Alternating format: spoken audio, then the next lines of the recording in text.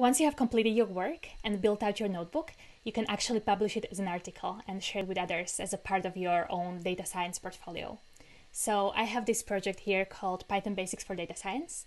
I'm going to head over to the Share Toolkit and click on Publish Notebook. This generates a unique URL. So I will copy it over here. And then anytime I make a change in the underlying notebook, I can simply click on the Publish New Version to make sure that the changes are reflected in the Publish notebook as well. So let's head over here and see what it looks like. This is the Publish notebook. It's the very same content, but you can see it has got an article-like layout. I have table of contents that I can just scroll or click through, and then anyone I share this notebook with can either duplicate or like my analysis.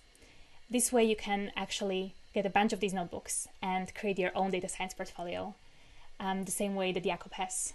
So you can see this is his public profile over here, and I can just like or duplicate any of his analysis. So I encourage you to try this out yourself.